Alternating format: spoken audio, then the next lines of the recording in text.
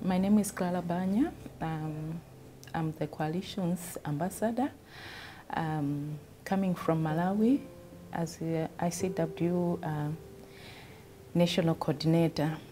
HIV has affected children in so many ways. I think at a global level we've done so much, but it's not translating what is on the ground. There are a lot of issues, be it with educational, nutritional, psychosocial support, which needs to be looked at, because I believe that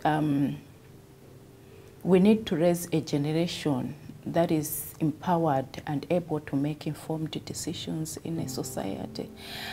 A generation that would not let HIV to define them, but to be able to compete in the formal world just like any other child can.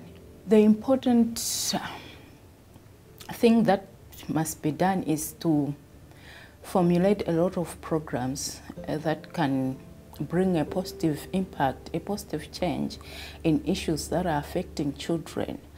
Not just biomedical, but empowering a child in each and every aspect of his or her life, empowering the caregivers, empowering their mothers. Because if you empower a mother, she'll be able to take the child to school. From the country where I'm coming from, free education, it's only in primary schools.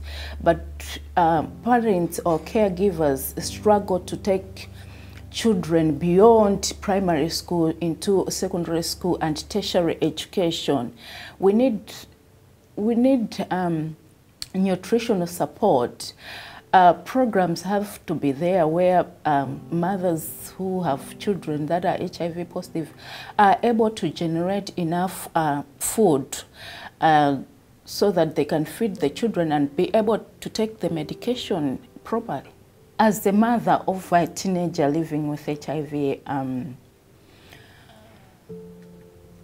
I've had a lot of issues for my child to adhere to medication. And at one time when I asked her why does she not take her medication, she told me, you know what, Mom, I think for you it's easy, you've got something to live for.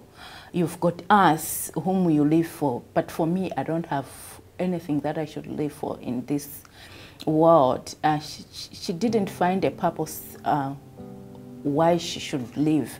And psychosocial support has really helped us to overcome that, for her to start taking the medication properly. So I feel like a lot of children, maybe they are missed along the way. We don't know what their needs or what their aspirations are in life. Yeah, so it's good that there have to be psychosocial support or other programs that can support the children that are growing into adulthood, so that they should be able to overcome the challenges that they face along the way. One message for global decision makers would be less talking, more action. It's been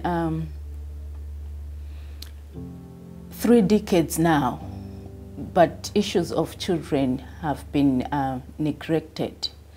It's time that we have to pull our socks and say we are doing this. We've got beautiful strategies on the table, beautiful policies.